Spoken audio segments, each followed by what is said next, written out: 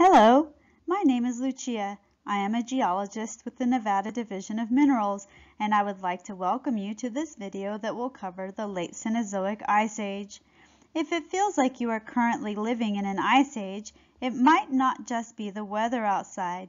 So bundle up if needed, and let's get started. The Late Cenozoic Ice Age began about 115,000 years ago. The beginning of this ice age is marked by the formation of the Antarctic ice sheet, which is still present today. This ice sheet is being pointed out by the arrow at the bottom of the map in the right-hand portion of the screen. For reference, Carson City is also being pointed out on the map as well, which is where this video was made. This ice age is also referred to as the Antarctic glaciation event and is still ongoing today. Glaciology is the scientific study of glaciers. A glaciologist is a scientist who studies glaciers. According to glaciologists, an ice age is defined as whenever extensive ice sheets are present in both the northern and southern hemispheres of Earth. Do we have ice sheets in the Arctic or the North Pole? Yes, we do. Do we have ice sheets in the Antarctic or the South Pole? Yes, we do. Therefore, by definition, we are living in an ice age. How cool is that? During every ice age, there are stages. A glacial stage is when glaciers are very extensive or cover large areas of the Earth. An interglacial stage is when the glaciers are less extensive or cover smaller areas of Earth. Each time we have a glacial stage followed by an interglacial stage, it is referred to as a cycle. So far, during the Late Cenozoic Ice Age, the Earth has experienced 20 cycles. That is, 20 periods of really big ice sheets and 20 periods of ice sheets that aren't so big. The Late Cenozoic Ice Age is not the first time an ice age has happened on Earth, though. There have been 6 major ice ages in the geologic past. We will look at the timing of these ice ages with respect to some major events that have taken place on planet Earth since its formation. When scientists like myself talk about geologic time, we refer to the geologic time scale. The geologic time scale is the calendar, if you will, for events that have taken place in Earth's history. We are going to put the geologic time scale on this yearly calendar we are all familiar with, because it is really hard for us to understand the scale of time when it covers 4.6 billion years. You can see on the left-hand side of the screen the months of the year, and up across the top are the days of the month. Next, we will transpose the geologic time scale onto our calendar. Here we have the geologic timescale, or the 4.6 billion years of Earth's history put to the calendar year. Each time period is shown by a different background. So the first period of time is the Hadean and is represented by the lava-looking background covering the whole month of January and just over half of February. Using our calendar, the formation of Earth occurred on January 1st. The inferred origin of life, or the first cells, on February 25th. The first ice age Earth ever experienced began around March 29th. Cells with a nucleus, these are the types of cells you have, don't show up until July 18th. Around the same time, the second ice age to affect planet Earth begins. The third ice age results in what is referred to as snowball Earth and began around October 11th. The Cambrian explosion of life, this is when multicellular life really grabbed a hold and began to take off, didn't start until November 17th. The first fish on November 21st. The fourth ice age begins early on November 27th, followed by the first land plants, which appear later that day. Sharks and land animals show up in the fossil record on December 2nd. followed closely by the 5th Ice Age, which began on December 3rd. Reptiles make their debut on December 5th. The first mammal-like reptiles appear on December 11th. First dinosaurs, December 13th. First mammals, December 14th. First birds, December 19th. First flowering plants, December 22nd. And T-Rex doesn't hit the scene until December 26th. And finally, the topic of our discussion, the 6th Ice Age, the Late Cenozoic Ice Age, starts during the last half of the day on the last day of the year. Modern humans don't occur in the fossil record until the last 12 seconds of the year. Out of 31,536,000 seconds that make up a calendar year, we represent just 12 seconds of that. Let's briefly review plate tectonics. The Earth is made up of 7 major tectonic plates that are always in motion. You can think of these tectonic plates as the thin layer of ice on top of your soda, the soda being the melted portion of the inside of the Earth or the mantle where the magma lives. Tectonic plates are constantly traveling around on the mantle even if you can't see or feel them doing so. This is a diagram showing the layers of the Earth. We have the crust, mantle, outer core, and inner core. Tectonic plates make up the crust and move due to convection or movement of the magma in the mantle.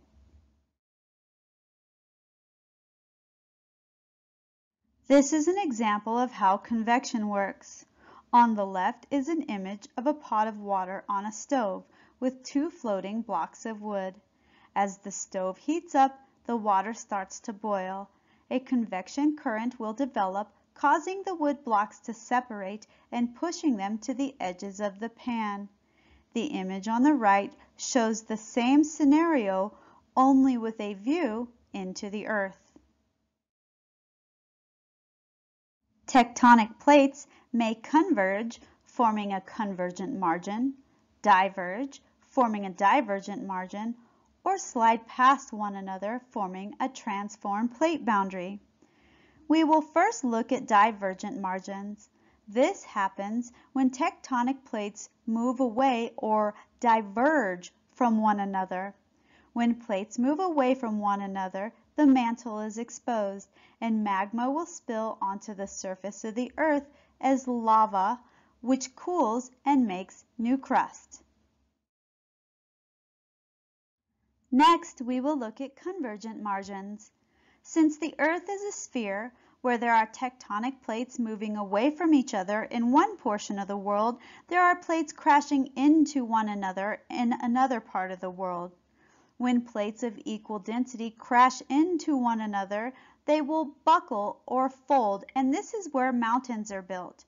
So, when continental crust crashes into continental crust, or oceanic crust collides with oceanic crust, neither will give, so they just buckle and build mountains upwards. However, when plates of different densities collide, the heavier plate will sink or subduct underneath the lighter plate, eventually turning the heavier plate back into magma. Oceanic crust is very dense or heavy, so it will sink underneath the lighter continental crust. As it sinks and the plate is melted, magma chambers are created, which produce volcanic mountain ranges as the buoyant magma tries to reach the surface. Finally, we will look at a transform plate boundary. Transform plate boundaries occur when 2 tectonic plates slide past one another. An example of this type of boundary is the San Andreas Fault.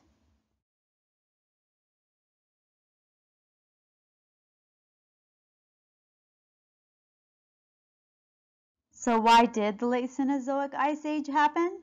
The cause, a result of plate tectonics. Tectonic forces pulled South America and Australia away from Antarctica. The direction of tectonic plate movement is shown by the orange arrows in the screen.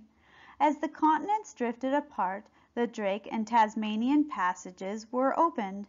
This would result in a change from the ocean current patterns shown in the current screen by the black wavy lines to the current pattern shown on this screen. The circumantarctic current still exists today, and it circles Antarctica. It is a major reason for why it is so cold in Antarctica. The current caused ice sheets to form, which grew even bigger with falling CO2 levels during this time.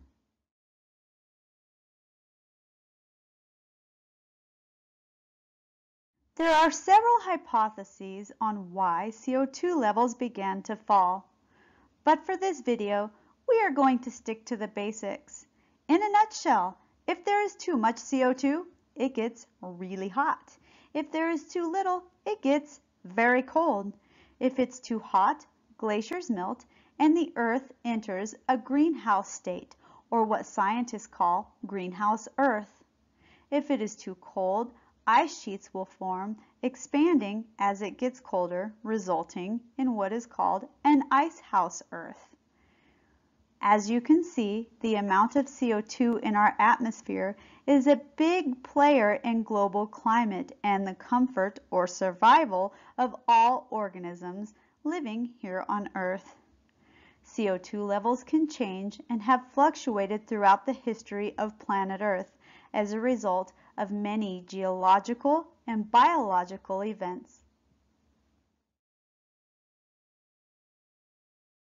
What was North America like during these glacial stages? In general, a thick ice sheet covered almost all of Canada, all the way up to the North Pole. The ice sheet extended down into the northern portion of the United States, with a few areas within the United States having isolated ice sheets.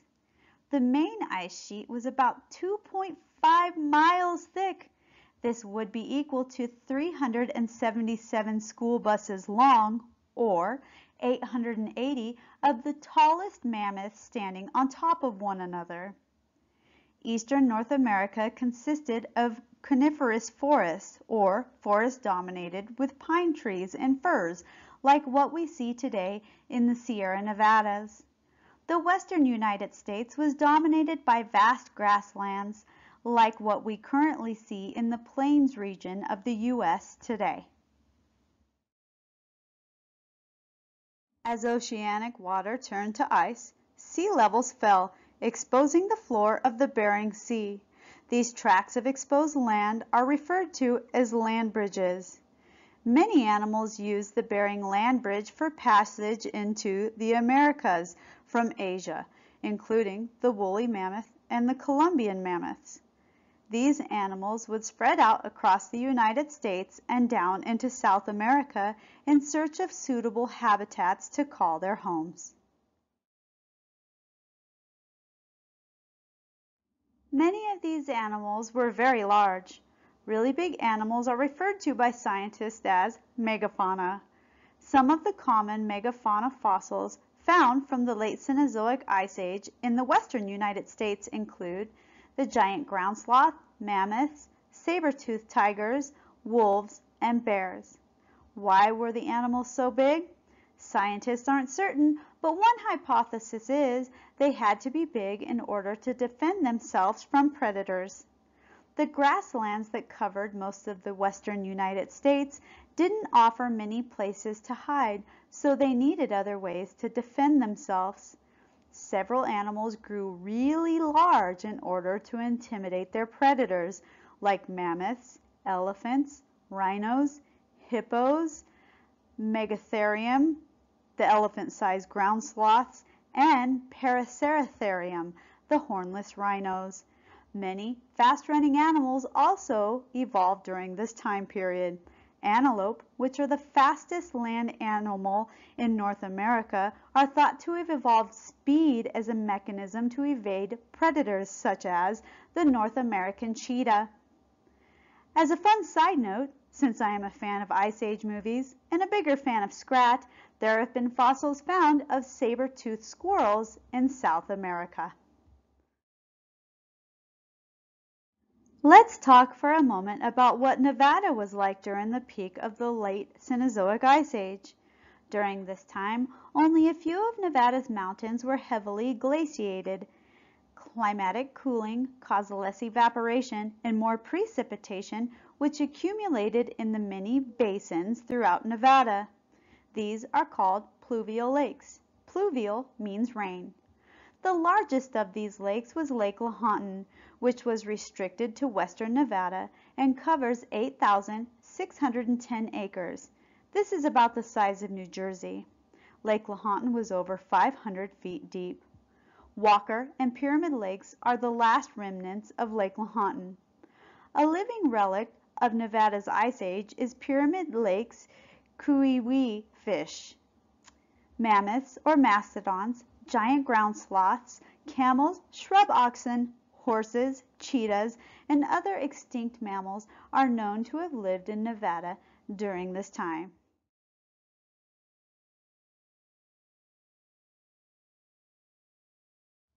If you were to have had a home 12,500 years ago here in Nevada, when you looked outside, your view may have looked like the image shown here on the screen. You may have seen many of the animals we discussed a few slides back and many more. Here in this screen, we can see Columbian mammoths, saber-toothed cats, bison, and camels.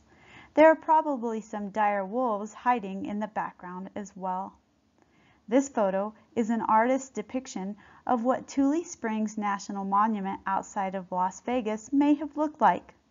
Tule Springs is open to the public and is one place where you can explore fossils common to the Late Cenozoic Ice Age here in Nevada. You can also explore the Ice Age at Ice Age Fossil State Park near Las Vegas and see a Columbian mammoth skeleton at the Nevada State Museum here in Carson City.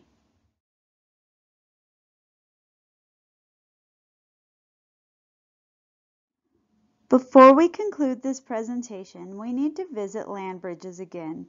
Remember, the Late Cenozoic Ice Age started about 115,000 years ago. Modern-day humans evolved 200 to 300,000 years ago and began to move out of Africa starting about 70 to 100,000 years ago. As they migrated, some eventually found and utilized the Bering Land Bridge as passage into the Americas, just like the animals before them. Scientists have found evidence that suggests humans arrived in North America around 24,000 years ago. These first travelers are the ancestors of the Native Americans. Native Americans spread out through the Americas over thousands of years. European settlers didn't arrive on the shores of North America until 20,000 years later. Following the arrival of the Europeans, humans have spread out through the Americas in great numbers. This map shows the current population density of the United States. The higher the spike, the more people there are. We can easily see the area around New York, which is being pointed out by the black arrow, has the highest density of people. In general, the eastern United States, which is circled here on the screen, has more people than the western U.S.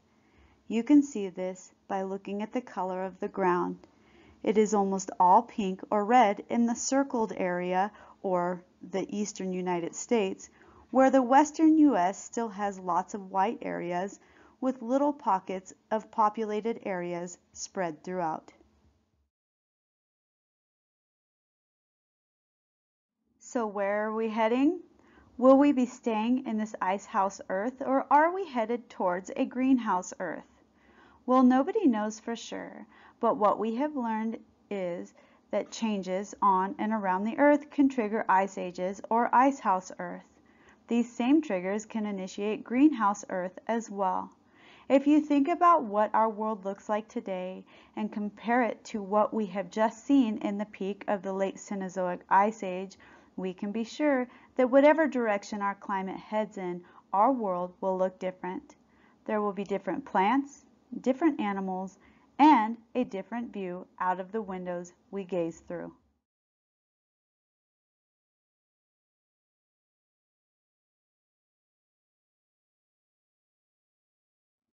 We have reached the end of this presentation. We hope you have learned something cool about the Ice Age that we are still living in. I know I learned lots of new stuff while putting this presentation together. Be sure to check out our other videos on our Education and Outreach page by typing in the URL or scanning the QR code shown on the screen. Have a great day.